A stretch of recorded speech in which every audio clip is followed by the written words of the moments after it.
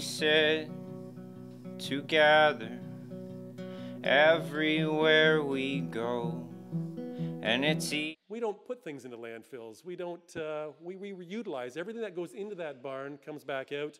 We use it again.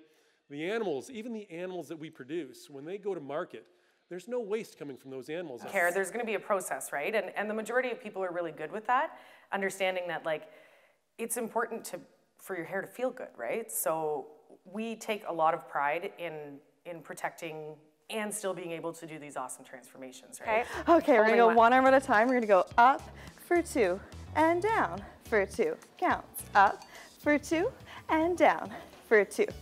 Up for 2 and down. So you have the shoulders going out too. That's what I'm doing? That's we what you're can. doing? Okay. I can't help it.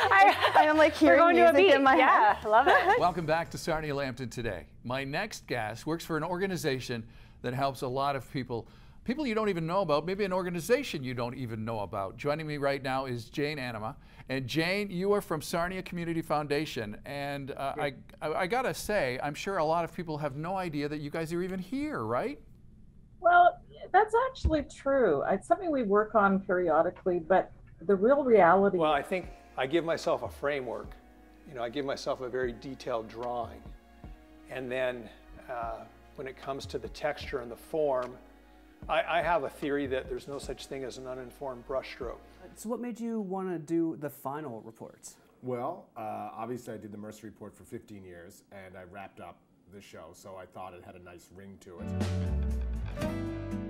The first ever board of directors was put in place in late '82, I think, and they put together the games that as you see them today. So I've been boxing for about 10 years now. I joined the gym when I was 16.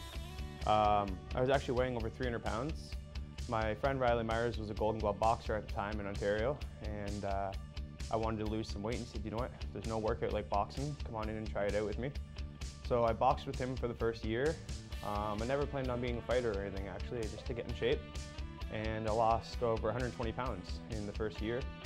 So one of the coaches from the gym came up and asked me, he said, you should take one fight to kind of promote your weight loss and what the gym can do for you. And I wanted to show the community and everybody what it's done for me, so I took one amateur fight, and I fell in love with the sport, and